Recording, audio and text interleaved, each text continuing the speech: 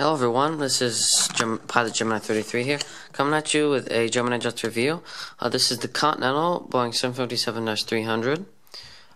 In case you are wondering, I will be using this plane in my model airport updates because I will be claiming that United decided to have a retrojet for Continental in their memory. And so yeah, let's get started. As you can see, the engines are missing, some of the landing gears missing, but because this is an older plane, I got this with the St. Martin set. It came with the Air Transat Airbus A330, which is broken. The BWIA Boeing 737-400. I don't even know where that went. I think I gave it to one of my friends. And all that's left is the Continental Boeing 753. But don't you worry, I will be getting another Air Transat Boeing Airbus A330-300 in the newer colors, and courtesy of Aero Classics. So yeah, guys, let's get started with this diamond in the rough. There's no box because I threw away the boxes. I'm not even sure if the St. Martin set even had a box. So yeah, on the nose we do have visible windshield wipers, and we've got the gold stripe that goes all the way down the aircraft. It starts on the nose, as well as the gray stripe. Here we have the cockpit windows. No anti-glare, unlike my other plane that survived, the DHL Boeing 757-200. Here we have the doors. I believe this is right 1, right 2. Here we have Continental. We go down, the golden gray stripes keep going until we get to the American flag and the registration.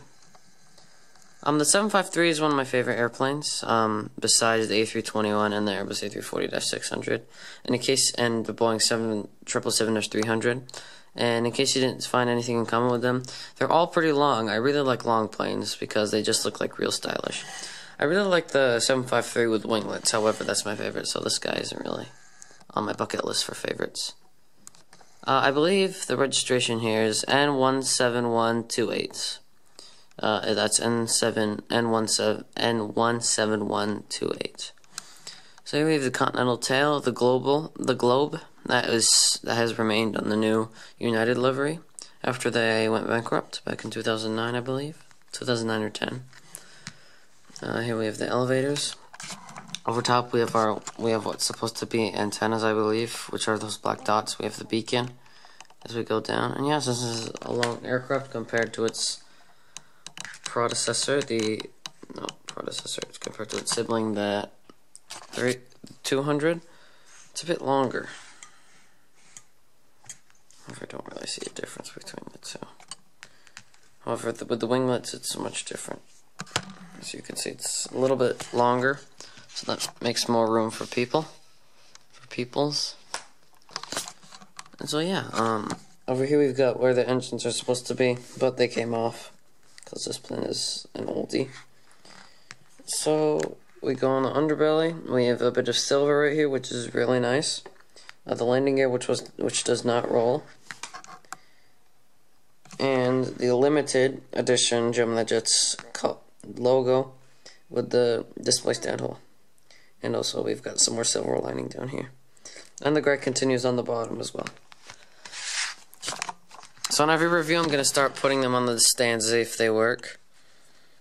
Take off position. Okay, fine, landing position, we'll do this time. So yeah, guys, thank you for watching this review. Trivia question for this video. Are you happy or sad about the United and Continental merger? I don't really care because I wasn't really much of a United nor Continental fan.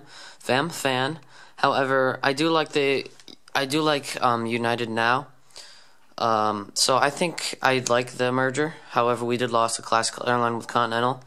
So yeah, I wasn't really a big fan of the Northwest Delta merger, because Northwest was my favorite airline, and then I couldn't stop crying when I heard that Northwest was going bankrupt. So yeah, that was a sort of sad time in my life. The 2000s, whereas the first decade of the 2000s wasn't really a good time for me because I lost some favorite airlines.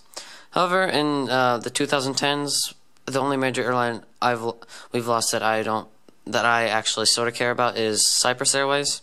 I sort of liked how they did nonstop flights out of Larnaca, Cyprus, and I don't really know if there's any other charter airlines that do nonstop flights out of Cyprus. So Yeah, guys, thank you for watching this video. I hope you all enjoyed.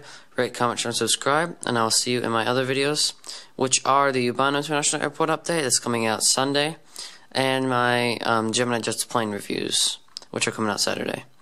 So yeah, guys, thank you for watching this video. Rate, comment, and subscribe, and I will see you all later. Bye-bye.